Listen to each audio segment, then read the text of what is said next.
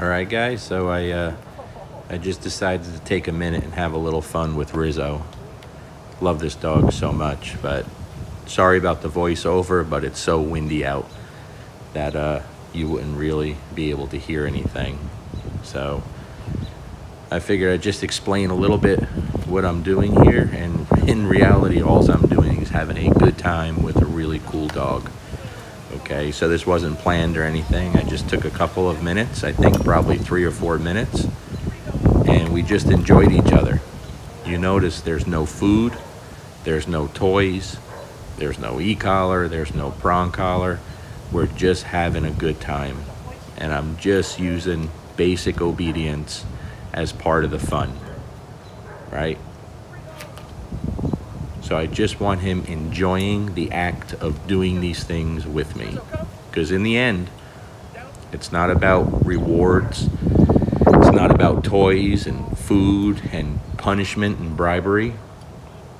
It's about doing something together as a team and loving every minute of it.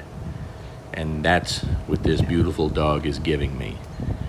So in this video, every time I release him, I just want you to understand that I'm never using the reward marker here. So not one time do I say yes to release him. Because the reward marker, although it is an active release, also means there's a reward coming. Here is your food, here is your toy, here is a bite, whatever it is, whatever the dog loves. Yes announces that there's a reward coming to you.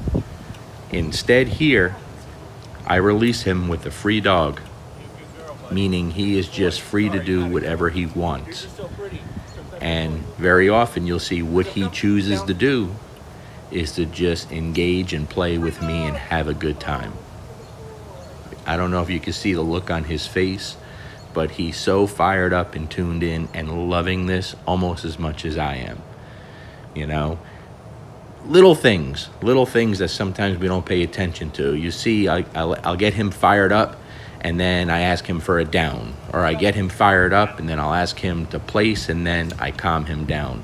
Or I call him to me while he's fired up and drop him into a down 2 or 3 times, and then on the 4th time, he anticipates, and he's about to drop to a down again. So instead of telling him to down, I'll tell him to place.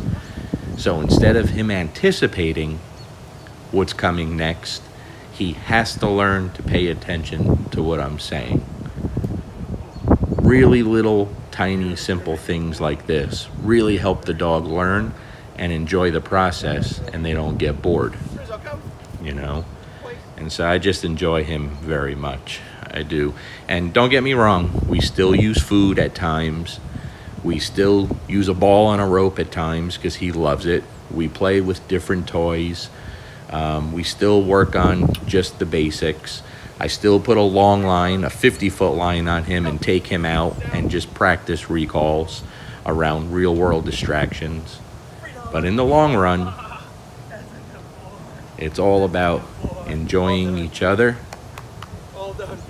and the act of doing these things becomes the reward itself.